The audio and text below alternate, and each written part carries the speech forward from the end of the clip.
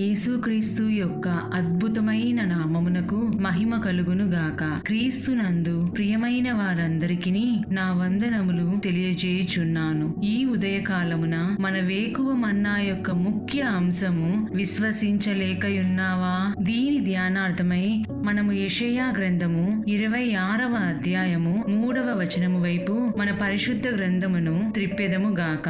ఎవని మనసు నీ మీద ఆనుకొనునో వానిని నీవు పూర్ణ శాంతి గలవానిగా కాపాడుదువు. ఏలయనగా అతడు నీ యందు విశ్వాసముంచియున్నాడు అని చదువుచున్నాము. ఈ వాక్యము వినిచుండిన ప్రియమైన వారలారా, మన యొక్క మనసు దేవుని మీద ఆనుకొను విషయములో సాతాను ఎల్లప్పుడూను భంగము కలిగించుటకే ప్రయత్నము చేయుచుండును. మనము 2వ కొరింథీయులకు రాసిన పత్రిక 11వ అధ్యాయము 3వ వచనము చూచినట్లయితే, సర్పము తన కుయుక్తి చేత హవ్వను మోసపరిచినట్లు మీ మనసులను చెరుపబడి క్రీస్తు ఎడలనున్న సరళత నుండి పవిత్రత నుండి ఎట్లైనను తొలగిపోవునేమో అని భయపడుచున్నాను అని చదువుచున్నాము. ప్రభువునందు విశ్వాసముంచుట అనగా ప్రతి విధమైన యథార్థతతోనూ పవిత్రతతోనూ మన యొక్క మనసు ప్రభువు మీద ఆనుకొనుటయే. హవ్వ యొక్క మనసు చెరిపివేయబడినప్పుడు ఆమె ఇక ప్రభువునందు విశ్వాసముంచలేకపోయినది. దానికి బదులుగా సర్పము యొక్క మాటలు నమ్మినది. మన మనసులను పవిత్రముగా కాపాడుకొనుట ఎంతో ప్రాముఖ్యమైన విషయము. ఒక పర్యాయము మన మనసులు చెరుపబడితే ఇక అటు పిమ్మట మనము ప్రభువునందు విశ్వాసముంచలేము. కావున మన మనసులు పవిత్రముగా కాపాడుకొనున్నట్లు మనము జాగ్రత్త పడుదుము గాక. మన మనస్సు దేవుని మీద ఆనుకొని ఉండుటకు ఇదే ఆధారము. క్రీస్తునందు ప్రియమైన వారలారా, సమస్యలు లేచున్నప్పుడు మనము తరచుగా మన దృష్టిని ప్రభువుపై నుండి తొలగించుకొని మన సమస్యల పైన దృష్టి మరల్చెదము. ఇట్టి స్థితి కలవరమును కలిగించును. కలవరము అనున్నది ప్రభువునందు నమ్మిక ఇంచుటకు వ్యతిరిక్తముగా నున్నది. రేపటిని గూర్చి చింతింపకుడి అని మనము మత్తయి సువార్త 6వ అధ్యాయము 34వ వచనములో చదువుచున్నాము. సాతాను ఎల్లప్పుడూ రేపటిని గూర్చి చింతించుచు ఆలోచనలను మనలోనికి తీసుకొని వచ్చుటకు ప్రయత్నించును. ఒక ధనవంతుని భూమి సమృద్ధిగా పండెను అని మనము లూకా సువార్త 12వ అధ్యాయము 16వ వచనములో చదువుతున్నాము. అయినను అతడు రేపటిని గురించి ఎక్కువగా చింతించి కనీసము నిద్రించలేకపోయెను. నా పంటను సమకూర్చుకొనుటకు నాకు స్థలము చాలదు కనుక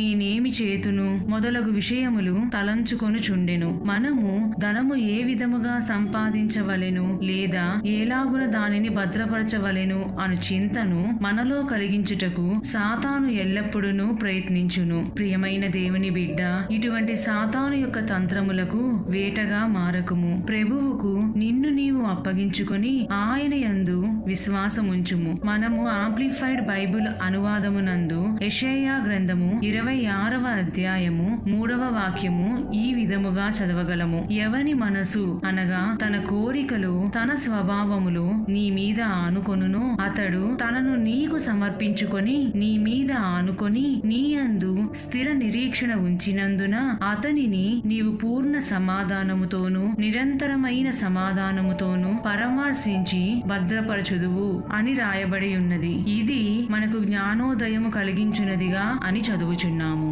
ఈ వాక్యము వినిచుండిన ప్రియమైన వారలారా, మనము యోహాను సువార్త 20వ అధ్యాయము 24వ వచనము మరియు 25వ వచనము చూచినట్లయితే, యేసు వచ్చినప్పుడు 12 మందిలో ఒకడైన దిదుమ అనబడిన తోమ వారితో లేకపోయెను. గనుక తక్కిన శిష్యులు మేము ప్రభువును చూచితిమని అతనితో చెప్పగా, అతడు నేనాయన చేతులలో మేకుల గురుతును చూచి నా వ్రేలు ఆ మేకుల గురుతులో పెట్టి నా చెయ్యి ఆయన ప్రక్కలో ఉంచితేనే గాని నమ్మనని వారితో చెప్పెను. తిరిగి 27వ వచనము నుండి 29వ వచనము వరకు చూచినట్లయితే, తోమాను చూచి ప్రభువు నీ వ్రేలు ఇటు చాచి నా చేతులు చూడుము, నీ చెయ్యి చాచి నా ప్రక్కలో ఉంచి అవిశ్వాసివి కాక విశ్వాసివై ఉండమనెను. అందుకు తోమ ఆయనతో, నా ప్రభువా, నా దేవా అనెను. యేసు, నీవు నన్ను చూచి నమ్మితివి, చూడక నమ్మిన వారు ధన్యులని అతనితో చెప్పెను. ప్రియమైన దేవుని బిడ్డ, నీవు కూడా ఈ దినమందు ఆ ధనవంతుడి వలె రేపటిని గూర్చి చింతించుచు ఇంకను ఏ విధముగా సంపాదించవలెను లేదా ఏ విధముగా కూడబెట్టుకొనవలెనని తలంచుకొనుచున్నావా? లేనిచో తోమా వలె దేవుడే నీ కార్యములు చేసినను లేదా చేసేదనని వాగ్దానము ఇచ్చినను విశ్వసించలేని స్థితిలో రుజువులు అడుగుచున్నావా? ఆకాశ పక్షులను పోషించే దేవుడు నిన్ను సృజించినని గుర్తుంచుకొనుము. వాటినే పోషించుచున్నప్పుడు నిన్నును పోషించుటకు బహు సమర్థుడు. మన దేవుడు ఏమీ లేని శూన్య స్థితిలో అన్నీ కలుగజేసెనన్న విషయము మరువకుము. ఆవగింజంత విశ్వాసం ఉన్న ఎడల మనకు కొండలను పెకిలించగల శక్తిని మన దేవుడు ఇచ్చును. ఇక్కడ మనం ఆత్మీయముగా గమనించినట్లయితే కొండల వంటి శ్రమలను విశ్వాసము ద్వారా నిర్మూలించగలము అని అర్థము. ఈ వాక్యము వినిచుండిన ప్రియమైన వారలారా, ఒక క్రైస్తవుని జీవితములో కావలసినదల్లా